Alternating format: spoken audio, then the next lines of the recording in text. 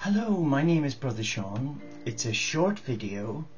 I hope you'll find it an interesting subject. It may be challenging, but it's really based on an experience I had this morning. I was guided to take some soup to a neighbour of ours, and I'm so glad I called, because when I did, I realised that their need for a hug and a cuddle and just someone to be there to give them some support. It turns out that there are problems in the relationship with their partner, and it's mostly a business relationship that's really gone pear-shaped. But what I was sensing was that my dear friend and neighbour was bending over backwards to please everybody, and the one person they were hurting the most was themselves. I was taken on a tour of the children's bedrooms, and I thought, wow, we didn't have that as children, but there again, we didn't have the internet, did we, and plasma screen TV. Each of the children's rooms was fully equipped with all the latest gadgetry. You name it, they had it. And what my friend was saying, should I love my children, and you could tell. And I've done without so that they could have it. And then I began to sense alarm bells ringing. Why go without your food so that your children can have all the material things that they need? And they want for nothing. And that was clearly evident. But when we actually got chatting, their mum was present. And I was just saying, come back to your heart and share with me from your heart. How are you feeling about this business proposition with your partner to be, or your partner? And the gist of it all was they didn't want to hurt their partner, although the partner had really hurt them by not honouring their commitment in the relationship and in the business partnership. That caused a lot of unnecessary debt, shame, and this beautiful soul was just at her wit's end. And I said, stop trying to please everybody. I said, if I knew all of that 35 years ago and had the courage to face my great demons, my great insecurities, fears, I wouldn't have got myself into such a mess several years ago, but I did. Because I was the rescuer. Nurses are rescuers. And I was a nurse for 38 years. And I'd seen it with colleagues falling in and out of love, feeling sorry for their boyfriend or their boyfriend-to-be, and ending up getting married and then within months divorced. To thine own self be true is a saying you're familiar with. But to thine own self be true is important. Put aside emotional feelings and try, if you're in that situation where you feel indebted to your partner but there's no love there, is to do the honourable thing. It's like a client that I remember supporting back 7-8 years ago when I was on the road running retreats, and this was in Edinburgh, and they were in a loveless marriage, and her husband, when he'd had a few jars drinks, would actually use her as a punch cushion. And that's carried on. And a few months ago I had a phone call, and this particular voice said, do you still remember me, Brother Sean? And I said, well, give us a clue. Edinburgh. I said, oh, is it so? So she said, yes. I said, how are things? And she said, well, much the same really since you've seen me all those years ago. I said, oh, have you not moved on? She said, I'm scared to move on. I said, why are you scared? She said, well, I'm used to a high standard of living, and I couldn't see me doing without all the material things that I've got. Even though your husband beats you up on a regular basis, say 3-4 times a week, and you end up in hospital, is that what this is about? that you put material wealth before your health. And you'd be amazed how many professional people who behind their closed doors treat one another appallingly. But coming back to my friend, hard-working, salt of the earth, good soul, generous mother, a kind and a compassionate person who would do anything for anybody, but inside is deeply lonely and unfulfilled. Because I guess deep down, they've never really known a relationship where the love was reciprocated, where they were respected, valued, cared for. If you're in such a relationship, then I would say to you, come back to your heart, listen to your heart. Your heart will never lie to you, your heart will never fail you. I'll give you an example.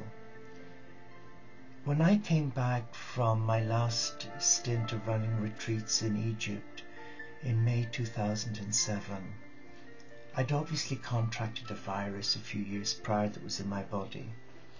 And by golly gosh, it came to the surface and it left me very ill and paralysed in my legs. It wasn't Egyptian tummy or Pharaoh's revenge as they call it, it was much worse than that. It actually gave me a temporary paralysis where I relied on friends to help me wash and get dressed. But when I look back, it was as if God had a plan. I was a rescuer, but I also lived in fear. I knew in my heart that when I left the monastery in 1974, after 8 years as a nursing monk, I was so anti-God, anti-church, anti-religion, anti-everything because of the uncharitableness that I found. And many of us left, many young monks left, because we couldn't cope with the lack of transparency, the lack of support. But I always had a leaning towards Jesus. And deep down over the years, I've mellowed and matured, hopefully. And my relationship with God is not superficial or emotional, it's much deeper. And I've always had a hankering to go back into an enclosed monastery. But my spiritual director told me, the church isn't ready for you yet. And I never understood what she meant, but now I know. I couldn't cope with it. I wouldn't be able to cope with the regimented routine, the dogma, the negativity, the lack of charity. Whereas now, it's a different kettle of fish. But in 2007, I knew in my heart that I had to surrender to God. I knew that I had to come back and live the monastic life. But I was petrified because my head convinced me that I would have to leave my home, my family and friends and go into some austere monastery where I would die a lonely, embittered old man. And then I was made aware that wasn't what Jesus was asking me to do. He said, I never let you go when you left the church. The church let you go. I didn't. I just want you to come back home and live the life you're living now, here, in your home. Keep it simple. So there's one example of how I convinced myself and made myself miserable. And the only thing that brought me to my senses was the blip. You shouldn't really call paralysis a blip, but that temporary blip, health blip, where I needed help. It allowed me to stop and think rather than run away. Should Lord save us, I'd run away from facing my fear. But now I had to face them. And I was empowered by the love of God to face my heart, to embrace my heart, to listen to my heart. And what it was saying was incompatible to what my head was telling me to do. So I had to make a choice. And like this morning when I was trying to befriend and support my dear friend and neighbour, it wasn't that I was telling them what to do, because that's wrong. I was trying to empower them to feel safe and loved, that whatever decision they made, I wouldn't renege on our friendship, and that I would be there for them. But I did say quite clearly, you must honour your heart. Stop trying to please everybody, because in the end you destroy yourself. And I just said, are you happy? Definitely not. She said, I'm a happy sort of person, but I miss being with happy people. I said, because you've had the stuffing knocked out of you. You convinced yourself that this was for life. It's not for life. God does not expect two people to stay together who hate one another. He wants them to come to an arrangement. And I could see that she was tearful. And I'm trying to say to her, stop punishing yourself. Start to receive love again. And her mum was listening and saying, I tried telling her that. And we finished up leaving by having a good hug and a good cuddle, and I just said to her, you owe it to yourself to love yourself. Because when you love yourself, you'll see the rainbow. But if you keep on denying yourself happiness, you're going to attract people who are going to make you miserable. I said, step into your power. Take back your power. You're a brilliant artist. You're a good person. Put other people aside for now and focus on your needs. What is it that you want? And when she told me, I went, well, now let's manifest that. Because that will give you the incentive to find you and be happy. Let other people worry about themselves. But I could tell that because she's a caring, sensitive soul, she worries about everybody and ignores herself. So hopefully good has come from it. But what I'm saying to you is, if you feel on your journey in life that you're in a situation where you feel totally disregarded, disrespected, unloved, don't you think it's time to come home to your true self? And to thine own self be true.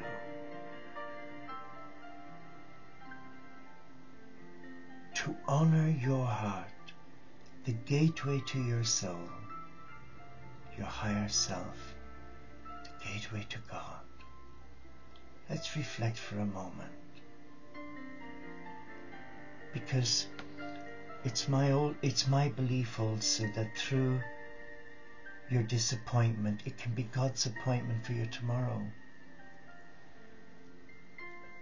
And the thing to do is not to hold things so tightly that you drench the life from it, but hold things lightly. Hold things lightly. Make no demands of anybody. And just ask God for help to get you through the day. And if you are unhappy, name the cause, bless it, release it. Don't go processing it. What's that all about? Because that's one of the tools of the Antichrist, to get you to focus on all the negativity. And then you get lost in the minutiae. And you end up losing yourself. My philosophy is simple. Keep it simple. The man who I followed, Jesus, and the rule of life to that of Francis, they were simple. They weren't idiots. They were simple. They lived a simple life in service to God. But there were no fools. And I'm not asking you to be a fool. I'm asking you to have some me time. If Jane Fonda can do that advert for some French company that does makeup for women, I don't know if it's Max Factor, and at the end of the advert she says, because I'm worth it. Hello, aren't you worth it? You're a child of God. Take back your power and live a lived life. I am. You probably don't think so. Yes, I'm enclosed. Yes, I'm a contemplative monk. But you know something? I'm happier now than I've ever been in my life. Because for the first time since 2007, I am honouring my heart. I don't care what people say about me. My brother in Ireland and family are horrified because they see me as living outside the Catholic Church. I'm not. I'm different. I don't buy into all that fear and guilt and dogma. I keep it simple. So his way of getting at me for bringing shame on the family was to put me on the internet as a scammer, as some sort of evil person. But people will do that to you when you find your path. Friends can become quite selfish when you learn to say no. Saying no is important. You should never always say yes to everybody. And children today who are used to parents, who are used to being blackmailed or blackmailing their parents, will try every pressure in the book to get their own way. But one has to stand one's ground and say no. Because one day they'll ask for a gun and they'll shoot their brains out. And that's happening. Saying no to someone who makes demands on you to do what they want is disempowering you. When you say no to them, you're empowering them to take responsibility for their life of selfishness, of greed and control. As a child of God, you are worthy of more than this. You are worthy of more. So take back your power, reclaim your divinity, and don't let fear destroy your life. Fear is an illusion. Name it, bless it, get shut of it. And you're not here in this incarnation to suffer for past lives. Again, that's ego. And many have told me they're here to suffer. Hello, you're not. We're here to be happy. We're here to enjoy all that God has done for us. We are a child of God. And God wants His children to be happy. So how can you be happy if you're saying yes, yes, yes, yes? Start saying no and mean no. I hope I've not burdened you. I pray that something of what I've shared will resonate. Namaste. And thank you.